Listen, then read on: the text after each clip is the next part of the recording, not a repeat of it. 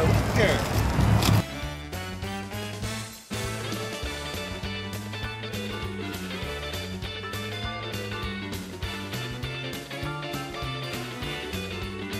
It's some old beat up tractors and hardware cloth, wallpaper, paint, blood,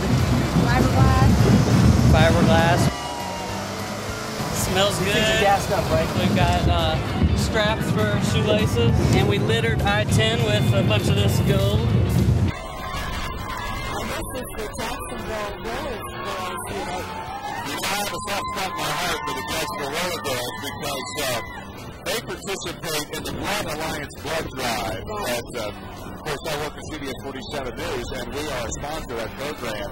And they are always well represented, and they take part of that. They help us raise a lot of units of blood when we have those blood drives. So I have a soft spot in my heart for the RollerGirls.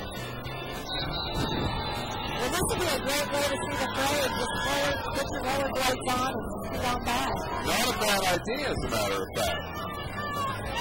They are a spirited group, the Jacksonville RollerGirls.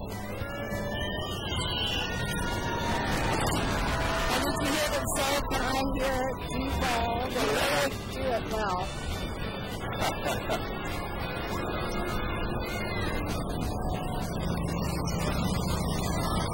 Because they can't rollerblade. Somebody piloting that rollerblade is there. I don't know who that is.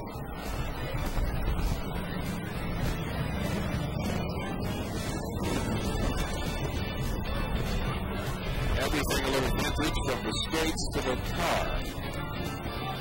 Now, I have to admit, I'm not sure. I was trying to see if I could figure out which model that was. You know,